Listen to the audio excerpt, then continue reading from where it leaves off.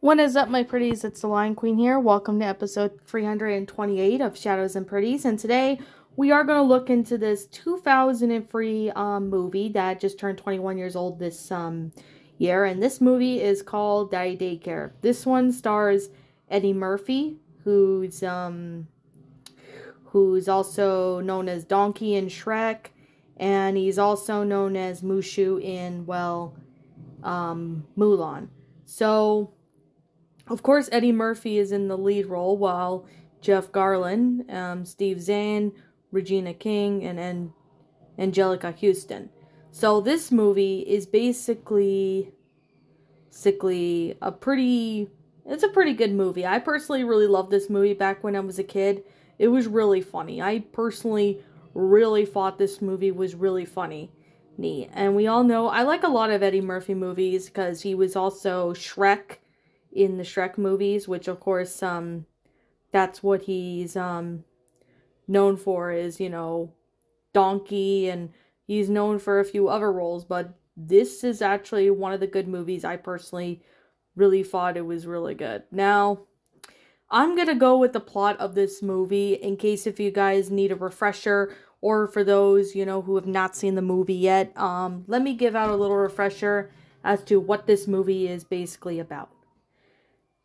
So basically, the plot of this movie pretty much follows as two fathers who start a daycare out of their home after they get laid off from their corporate jobs.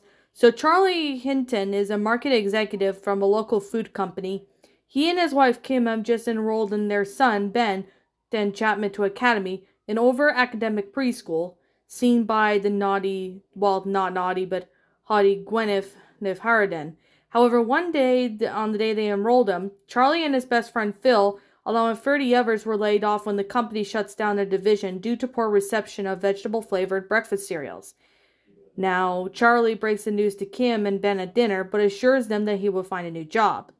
While Kim supports the family returning to work as a lawyer, Charlie, after 6 weeks of job hunting, finding nothing, is forced to take Ben out of Chapman.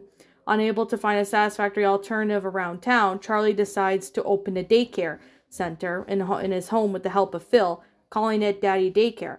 Although the local parents are suspicious of men and working with kids, a few choose their service as it's more affordable and child-based. So Charlie and Phil open for a few children, struggling at first with the chaos and some personal issues. Angered at losing the children to a new competition, Harridan attempts to shut them down by notifying child services, and Charlie and Phil finding themselves reflecting problems pointed out by Dan Kubitz, the director of the child services, to ensure their daycare is suitable for children, including hiring former colleague Marvin as an additional daycare provider in time. They start enjoying Daddy Daycare as it grows in popularity, which Charlie delights to see Ben making a few friends and enjoying himself. When Kubitz points out that the house cannot be accommodated in the number of children they have now, he suggests that they either remove 2 kids or find a primitive facility somewhere in town. Not willing to remove any of the children, Charlie chooses the latter option, and Marvin tells him the suitable vacant building. But they cannot afford it, so they decide to hold a fundraiser to earn the necessity capital. However, Harridan learns of the events and sabotages them with the help of his hesitant assistant Jennifer. As a result, Charlie and Phil do not raise enough money to pay for the building. So the next day, the company offers Charlie and Phil their old jobs back as double their salaries, having decided to rehire them after acting on an earlier idea that Charlie had sarcastically suggested. Harridan also offers to take the children for a more affordable price if Daddy Daycare shuts down. Charlie and Phil reluctantly accept the offer, leaving Marvin heartbroken and refusing to join them. Ben is also disappointed when Charlie tells them that he has to go back to Chapman. The next day, Charlie questions his decision after he realizes the impact that Daddy Daycare had on Ben and the other children. Deciding that Ben is the most important thing to him, he quits, convincing Phil to join him and reopen Daddy Daycare. Informing Marvin of their plans, Charlie confronts Harridan during a student orientation and reveals the parents and the attendants of how little she cares about children. After mentioning how much Daddy Daycare changed and helped the children, Charlie declares that Daddy Daycare reopened and convinces the parents to return. 6 months later, the daycare manages to buy the building and needs to expand and new prospers, with Charlie and now Phil successful. Jennifer now working for the center, and Marvin entering a relationship with one of the parents. With Chapman no more, Harderin is forced to work as a crossing guard, but confuses the car driver when B harasses her because of the daisy on her vest. That's pretty much how the movie ends. I personally really thought Eddie Murphy did a really good job in this movie, as well as, the kid actors. The kid actors did a really good job at the time. And surprisingly, the shooting of this began in 2002 in Los Angeles, California, and it wrapped up on November 22nd. So, of course, there is a sequel to this, movie called Daddy Day Camp, which I thought that one was a interesting sequel to Daddy Daycare. I thought that was a pretty good sequel. And there's Granddaddy Daycare, which I've not seen Granddaddy Daycare yet, so I don't know it. But with that being said, I personally really thought it was a pretty good movie. I mean, Daddy Day Camp is a pretty funny sequel. I personally really like that. But Daddy Daycare is definitely one of my favorite movies, with Eddie Murphy in them. Because I know my favorite Eddie Murphy movie is one of them being Mulan, Shrek, and Daddy Daycare. That's me being brutally honest. Because honestly, when I watched Daddy Daycare for the first time in years, I honestly realized that this movie was just as good as from what I remembered it. It was funny. The actors did a great job. It was really funny. I personally really enjoyed the movie. I thought it was hilarious.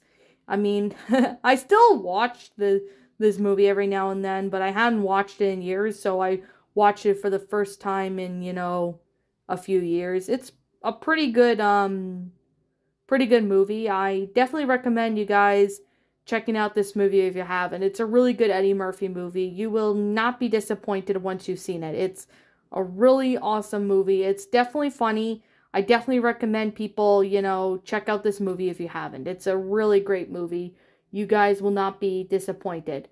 So, I guess with that being the case and that being said, I do recommend this movie for anybody who wants to, watch an Eddie Murphy movie. I definitely recommend this movie. It's definitely a really good one. It's hilarious. It's got really good comedy. It's just a really good movie. I personally really recommend you check out this movie if you haven't. I think you could find it on YouTube, but you have to pay for it. But I also do know you could find clips of it on YouTube. So, it's not all a big loss. You can find it on YouTube.